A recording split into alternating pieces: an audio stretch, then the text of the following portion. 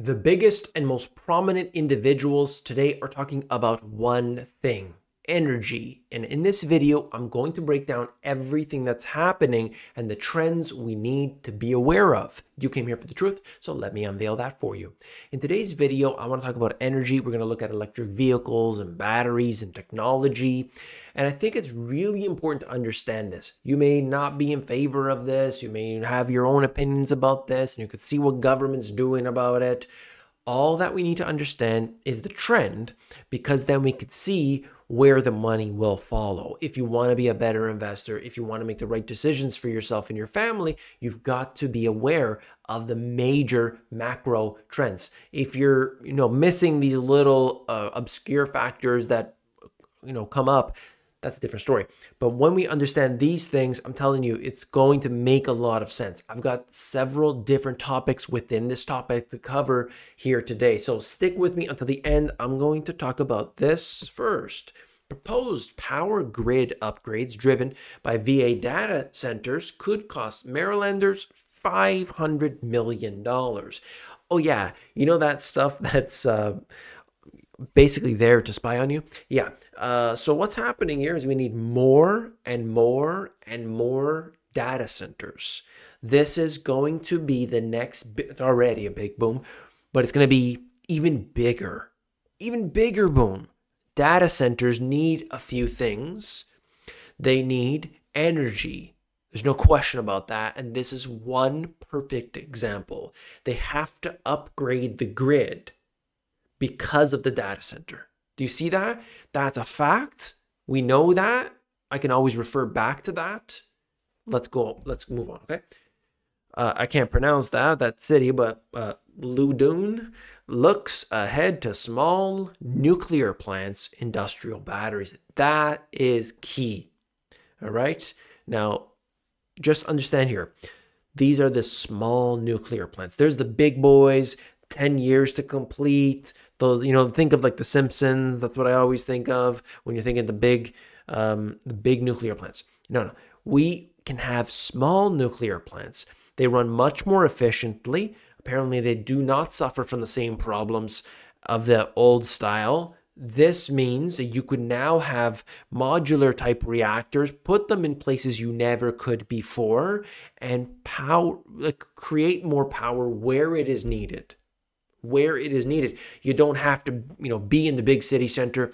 In the case of Ontario has a lot of power, okay? Because you're pulling from Niagara Falls, hydropower massively, and then you have a nuclear power plant east of Toronto, okay? That nuclear plant did leak a whole bunch of radioactive isotopes into the drinking water for a lot of people, but hey, don't worry about it. It was only a small amount, so they didn't even try to clean it up.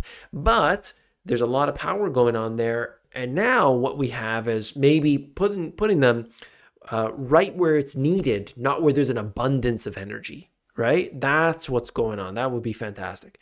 But then we have this. There's like the political side of it, and there's like what's happening on a wider scale. Europeans ditch net zero. Unaffordable climate commitments have two leftist British parties racing to exit stage left. What's going to happen in Europe, we'll see. They're basically saying we can't meet this demand of net zero. We can't do it. We have to use these other energies or we're doomed.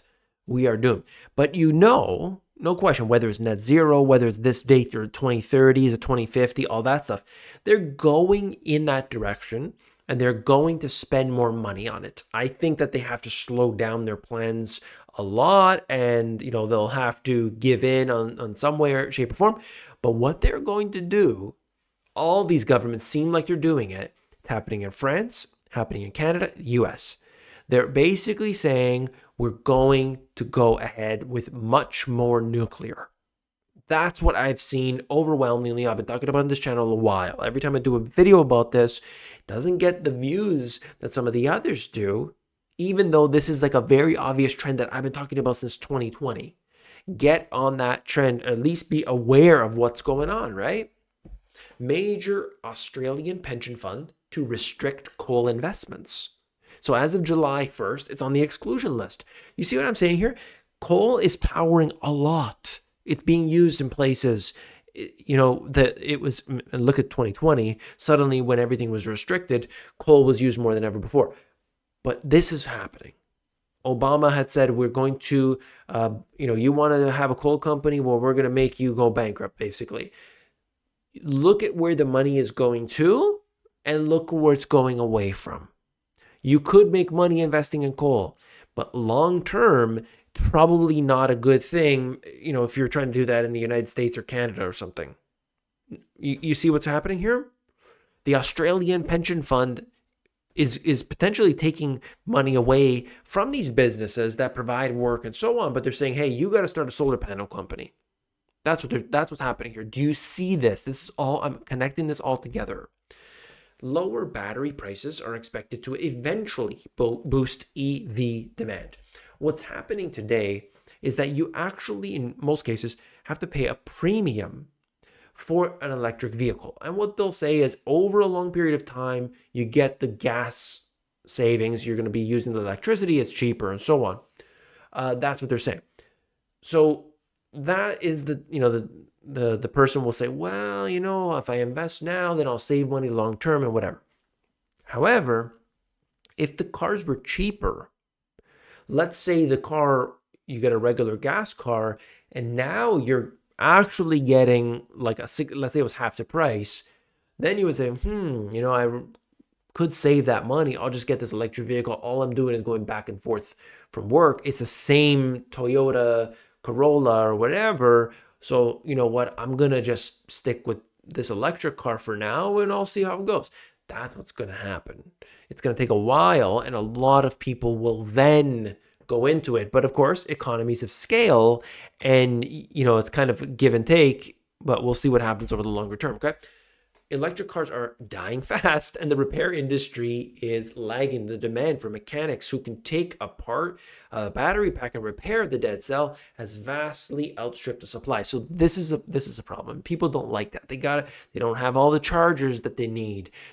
There's so many things. So this idea that we're going to be carbon neutral, net zero, everything's got to be sustainable and they just make up a number. Is it 2030? Is it 2025? Whatever. It's not going to happen. It's not going to happen, but they're going to restrict your output in the near future. You have to understand this. They are going to restrict. They're going to give you a carbon allowance, carbon allotment. The governments are doing this right now. They're preparing it. Belgium's ports are drowning under a glut of Chinese electric cars. Some are parked here for a year or sometimes more, due to China's overcapacity in production as it aims to capture a quarter of the European electric vehicle market. They're basically saying that there's just way too much. Look at it. Look at that. I mean, that's just one example. This is actually in China. But there's so many out there, and I think I have this one as well. EU's unwinnable price war with Chinese EVs summed up. BYD, the company's cars, are 11-fold more profitable in Europe versus China. So in China, competition is super tight. But in Europe, they can make them way cheaper, sell them in there, and then even with tariffs on top of that. So even if they put a 20% tariff, 30% tariff, it's still more profitable for China to sell into Europe. So of course they're going to do that. They're just expanding their capacity. Don't worry about it. It'll sell. Hey, will we sell it in a year from now? Yeah, just make it. Let it sit out there, whatever. Okay? Because these are not the cars that people care. They want a beautiful car. This is just, I need to get back and forth from work. That's all. And so if they can, consider that to be what they want, okay. And they're going to do that. They're going to get it cheaper. So what's happening here? I think it is very clear what's going on is that governments are trying to get rid of the coals of the world in respective countries, okay? They're basically saying, you can't invest in that. It doesn't matter how many jobs there is there. It doesn't matter. The resources might be there. Tons of that resource in that country. No, we're not investing in it. We're going to make that a problem for you. On the other end, what are they saying? Nuclear, nuclear, nuclear. Uranium since 2020, when I started talking about this, has been performing extremely well. Of course, it has its ups and downs along the way. But why? Well, overwhelmingly, the governments are getting into this, and you know that you're going to need a lot more, because if they want to power these technologies, they're going to need not just some more power, they're going to need way more power. A data center for AI is using, I forget the number, I believe I showed the Finance Friday crew about this recently, but they need, I think it's at least 5 times greater energy usage. So you've got an issue if you're trying to power that with the existing grid. You need to upgrade the grid, all of the technologies that are surrounding this. One technology, like, okay, you could say uranium, that's one way to play it, but you could start to look at all of this, what is being used around it, the data centers. I talked about this to the Finance Friday crew, gave more detail on that. But the point is, you've got to start understanding where the world is going. You have your own circumstances with your family, yourself. That's different. I'm talking about where we're going with the governments and what they're going to do, regardless whether we like it or not, right? Okay. This right here is all about the live sessions that I do.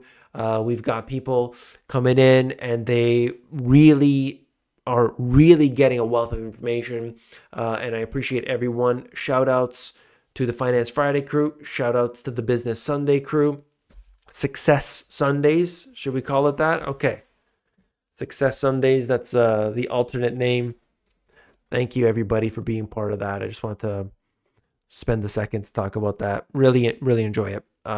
Whether you come live or whether you're there watching the recordings, thank you for that. Okay, guys. I want to thank you for being here as well, but not just today. Tomorrow, too. Don't forget to come back tomorrow.